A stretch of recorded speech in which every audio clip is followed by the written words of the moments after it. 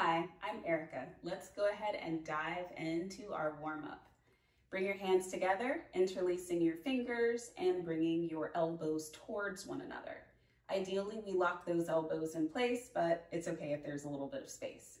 Start to rotate your wrist. We'll have about 10 seconds in each direction. And as you're doing this, just a quick overview of what you can expect today. We're going to warm up from the fingertips up to the jaw because all of the muscles in this group, the fascia that connect the tissues of the body, they're all kind of interconnected. And so if you have tightness in your jaw, switch rotations. If you have tightness in your jaw, it can influence the optimal functionality of your wrist. So there'll be some movements that we do in this class that seem a little odd, but there's a reason and a method to the madness. Release those rotations. We're going to flick water off of our fingertips, little imaginary water. Let that flicking motion go faster and faster. Using your thumb to create some friction. We have a few breaths here. Warming up the muscles in the fingers, the palms, and the forearms. Should have mentioned we have a minute here, so just keep going, fast as you can, fast as you can. Looks like we've got 15 more seconds. 10, 9, 8, faster, 7, 6, 5, 4, 3, 2, 1, and release. Now you're going to take each digit to your palm and then release, okay? Thumbs, index, middle, ring, pinky. Other way. Pinky, ring, middle, index, thumb. All right, twice more. Last time. And release. Kind of wiggle the fingers out like you're playing the piano. Next, we're going to take some arm circles, okay? These are going to be intentionally slow because we want to really get into the musculature here rather than relying on momentum. So let's place the left hand down on the floor, lean towards your left, give your right arm plenty of space. And we want to keep that arm as close to the body as it can go, rotating your palm up as it goes behind you. Let's take 3 more here. Nice and slow, very intentional movement. And then let's switch, bringing our right hand down to the mat, leaning to the right and moving the left arm. Keep it close to the body.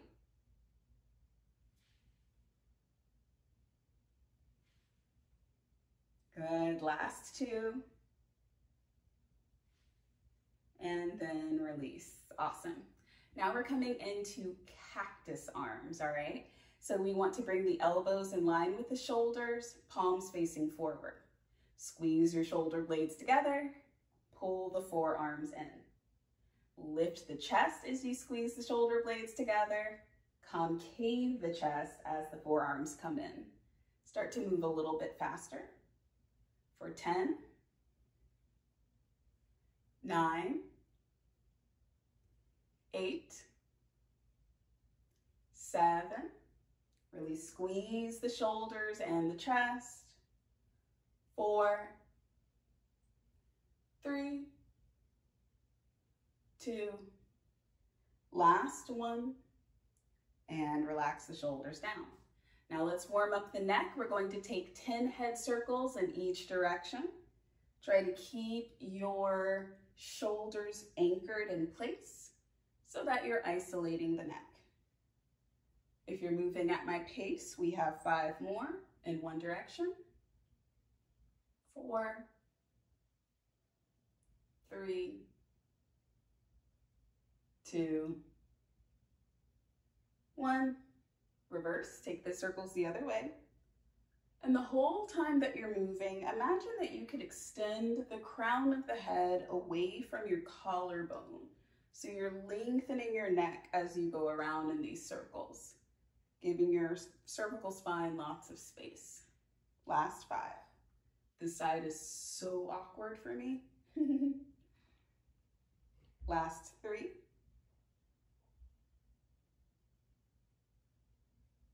Last one. And then bring your head back to center. Now to warm up the jaw, we're going to open and close the jaws 10 times and then take the bottom jaw side to side for a total of 10, okay? Open and close.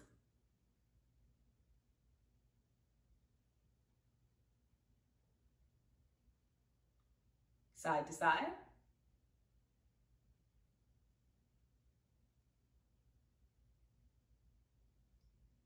Now use your knuckles to massage the connection between the upper and lower jaw. Press firmly until you feel something. Take those circles in the first direction and I'll let you know when to change.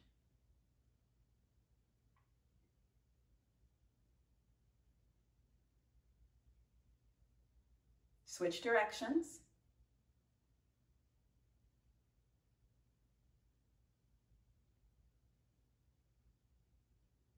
And release. So we've warmed up the muscles that we want to warm up for this session. Now we're going to stretch. Let's start off with the hands. Take both hands forward, curl your fingers in towards your palms, and use your thumbs to hold your index fingers in place. Then drop your knuckles down to the floor so that you're stretching the top of the hand, top of the wrist, and the forearm. Take a few breaths here.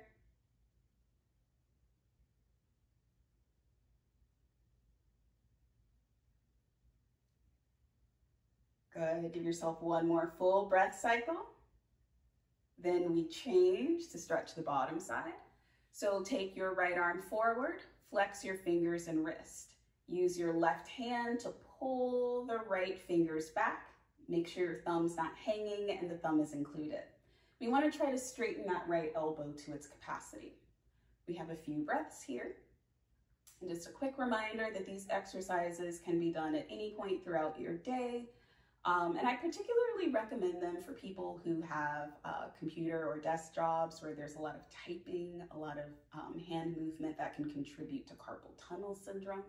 But these are also really helpful for anyone, release, who uses their hands a lot, including hand and arm balancers. Let's switch. Flex left fingers and wrist, pull back with the right hand, and breathe. So I'm doing this in preparation for some arm balances in my practice, but as someone who spends a lot of time at a computer, I find that these are helpful pretty much for all things hand related. And release. Good. So now you're going to take your fingers and we're just going to do a sliding exercise. This is a lot about communicating between the brain and the hand more than really stretching, but you get some of that too. Take the pinkies out, slide over the index fingers, slide over the middle fingers, index fingers, and thumbs. Other way. Thumbs, index, middle, rings, pinkies, release. Let's come into tabletop position, stacking your shoulders over your wrists, fingers spread wide, index fingers forward. Start to take some nice broad circles that bring weight into all the corners of the hands and fingertips. Let's take one more big circle in one direction. And then switch, taking 3 circles in the opposite direction.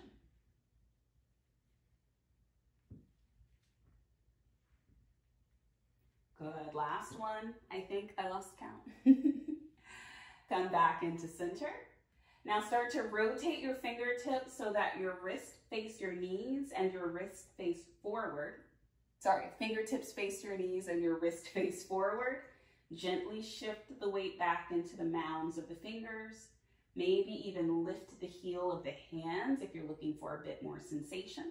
Take a few breaths here.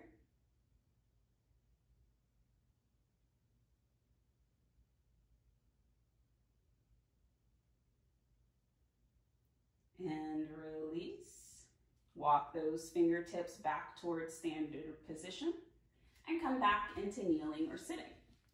Let's stretch out the shoulders and the neck together. So interlace your hands behind your back. Pull both of your hands towards your right hip and then draw your right elbow back. Now you don't have to hook your hands around your hip. They could just be somewhere at your back towards the right side. We'll then drop our right shoulder towards the right ear, Tuck the chin in as much or as little as needed to get the perfect stretch. And take a few breaths here.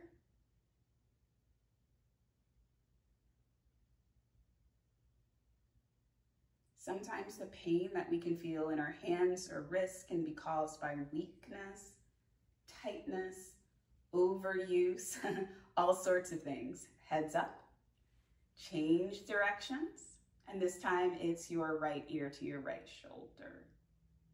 Yeah, take a few breaths here. And so as you're going through your warm-ups, you may find that there are some that feel more challenging than others. Go back to those challenging ones more often.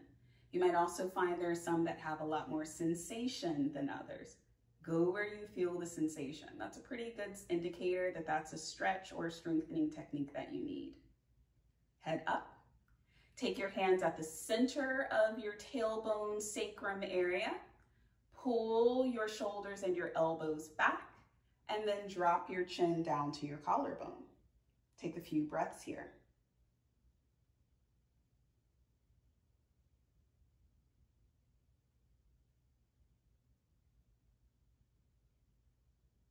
Next time that you exhale, release those hands.